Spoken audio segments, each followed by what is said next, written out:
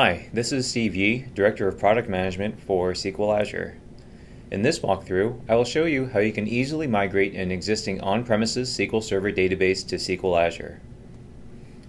By moving your data to SQL Azure, you can free up time and reduce risk associated with managing and maintaining your own SQL Server database servers in-house.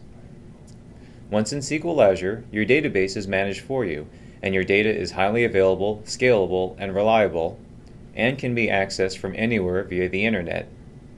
Also, since SQL Azure is based on the same database engine as SQL Server, in most cases few, if any, coding changes will be required to your client applications. In addition, moving workloads to the cloud preserves your investments and ownership in existing applications, yet doesn't impose additional requirements on central IT. We'll start by showing an existing SQL Server database for tracking employee expenses and timesheets, and we'll then migrate it to a new database in SQL Azure. The migration process that I'll go through will be in two parts. The first part will be to migrate the database schema, while the second part will be to show how to migrate the table data. Let's start by opening SQL Server Management Studio, or SSMS, and have a look at the database we want to move. We first need to connect to the database, so let's do that. I'm connecting to my local SQL Express instance, but you can connect to SQL Server on a server on your network. So let's see what's in there. Let's expand databases and find our database called Time and Expense Track and navigate to Tables. So this database contains expense reports and time reports submitted by employees, and it also has information on related clients and projects. Let's query employee expenses to make sure we have some data to transfer. We need to create a new SQL Azure database that we can use as our destination for the migration. We could create the new SQL Azure database via the Windows Azure Platform Management Portal, but since we're already in Management Studio, let's do it here. We just need to open a new connection to our existing SQL Azure database server. If you haven't already signed up, you'll need to do that first via www.sqlazure.com. First, we need to enter our connection information here and click Connect. Right-click Databases and choose New Database. A new query window will open with the SQL syntax that we need to create the database. So let's enter a database name of Cloud Time and Expense Track and execute the query. Now right-click Databases again and select Refresh. Great. We now have a new SQL Azure database that we'll use as our destination. Okay, as I mentioned, there are two steps to the migration. We will start with migrating our database schema, and then we'll migrate all of our data. I have a couple of options available to me in SQL Server Management Studio to help me migrate the database schema.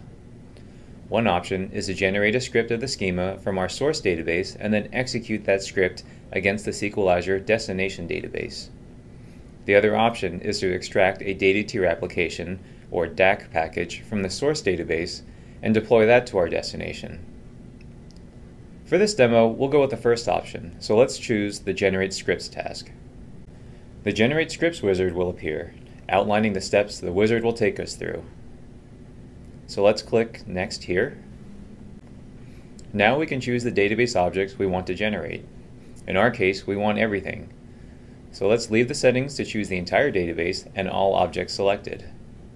Click Next. Okay, here's where we need to specify our scripting options. Since we are targeting SQL Azure Database and not SQL Server, we need to make sure the wizard knows that. We do that by clicking on Advanced. To specify that we want to target the SQL Azure engine, so let's do that. Let's scroll down a little and find the script for the database engine type option. In the drop-down, select SQL Azure Database. You'll notice that the type of script is set to schema only, which is what we want. If our database was very small, we could choose to combine data insert statements with the script, but we'll leave it as schema only. So let's close this window. We'll want to save this script to a file, so let's give it a name. And click Next. The wizard shows a summary of our request. If we expand Options, we can see that we are still targeting SQL Azure. So let's click Next to generate the script file. Great, that looks good, so let's close the wizard. Now that we have our script generated, we can deploy the script to our destination SQL Azure database. So let's click on our SQL Azure database in SQL Server Management Studio and select New Query and open our script file. And let's execute the script against our SQL Azure database. Good, that succeeded, so let's make sure our database tables and objects exist. Yes, we have the tables we expect. Now that we have the database schema in SQL Azure, we can think about moving the data. There are a number of options available to move data into SQL Azure database, including using SQL Server Integration Services, or SSIS, using BCP, using the SQL Bulk Copy API, and even using the Generate Script Wizard. The best option will depend on your specific scenario and the amount of data you have to move. In this case, we're going to use the SSIS option, which I think is the simplest and most efficient option and the one that will be most appropriate in many cases. Using SSIS to move the data involves creating an SSIS package and then simply executing the package. The SSIS import and export wizard is the simplest way of doing this. We can start this wizard from SSMS or from Business Intelligence Development Studio, or BIDS for short, that comes with SQL Server. There are some cosmetic differences between the wizards, but the functionality is close to identical. We're going to use SSMS to run the wizard and create an SSIS package, and then I will use the BI Development Studio to examine the details of the package before executing it. Okay, so let's right-click on our source database and select Export Data. Okay, we need to specify our source database. This is already filled in with the correct information, so let's click Next. Next, we have to choose the source database, which is in SQL Azure. In the destination database, we need to choose the .NET Framework data provider for SQL Server. Scroll down a little and enter the SQL Azure credentials for our destination database. Click Next. Copy all data is what we want, so select Next. Now we can choose the tables and views we want to move. We want everything moved, so let's check all and click Next. We can choose to save the SSIS package or execute the package directly from the wizard. For this demo, I want to show how the SSIS package was created, so let's choose to save the package and not run it just yet. Let's give the package a name and store it in our local file system. The last step of the wizard will summarize our instructions, so let's click Finish to create our SSIS package. Okay, so our SSIS package was created successfully.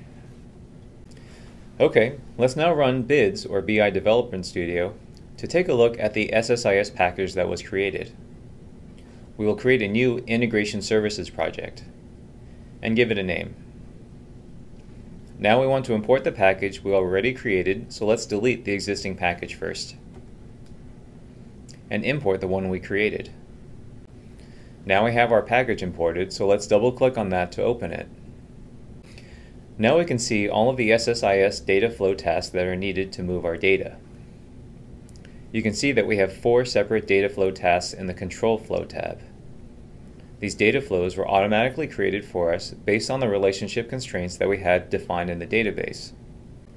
This allows us to migrate the data without encountering constraint violations. If we double-click on the first data flow task, we can see that it moves the data for tables that have no dependencies first.